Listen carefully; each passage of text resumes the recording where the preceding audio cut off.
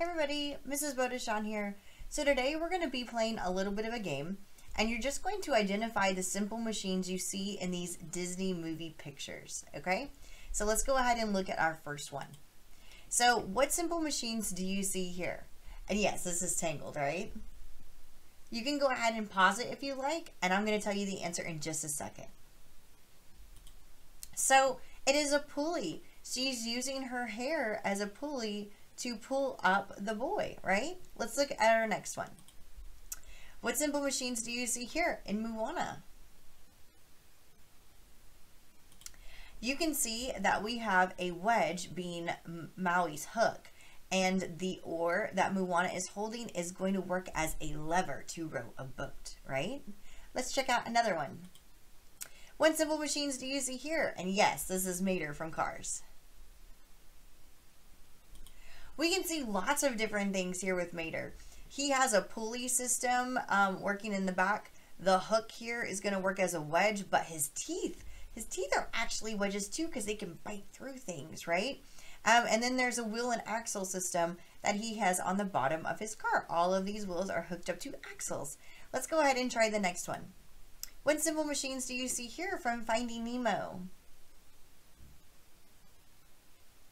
So right here we have a wheel and axle system for the propeller of the boat, and each propeller blade actually works as an inclined plane as it's slicing through the water. Let's try the next one. What simple machines do you see here in Beauty and the Beast? This one should be pretty easy, right? This is an inclined plane. So stairs are actually a type of an inclined plane. Let's try another one. What simple machines do you see here from Brave? This is Merida.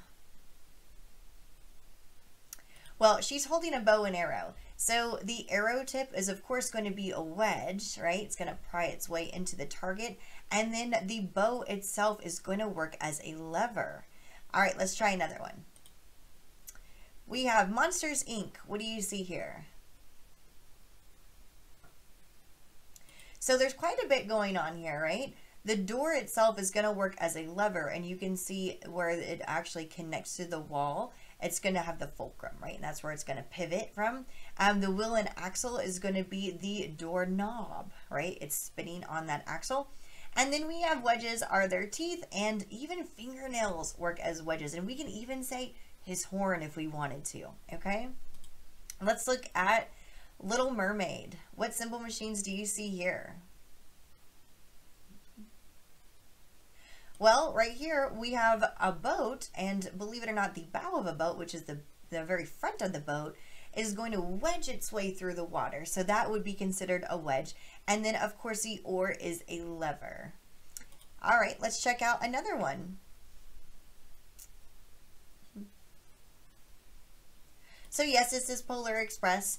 And Polar Express mountain is going to work as a screw as it winds up that mountain, right? So that is going to be a screw.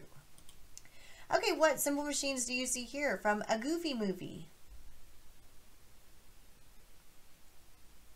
And again, we have a couple different things going on here. We have wedges because he is fishing, so we have a fishing hook, and that is definitely a wedge wedged into that piece of steak, right? Teeth, he's wedging them into that steak as well. And then the whole fishing pole is a pulley system. If you ever go fishing, you know that now, right?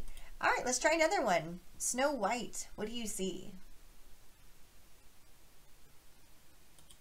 And Snow White is pulling up a pail of water with a pulley system. This is actually in an old-fashioned well.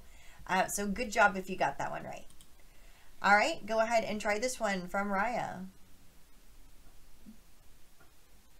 Pretty simple, right? I know you guys are going to get this one. Her sword that she uses is a wedge. It's a classic example of a wedge, okay? I hope that you guys found this to be fun and exciting for learning simple machines and identifying them in a very fun Disney way. Thank you all so much. If you all enjoyed that today, go ahead and click that subscribe button to support my channel and to see all the new videos that I'm releasing on Science Explained. Thank you all so much. Bye, everybody.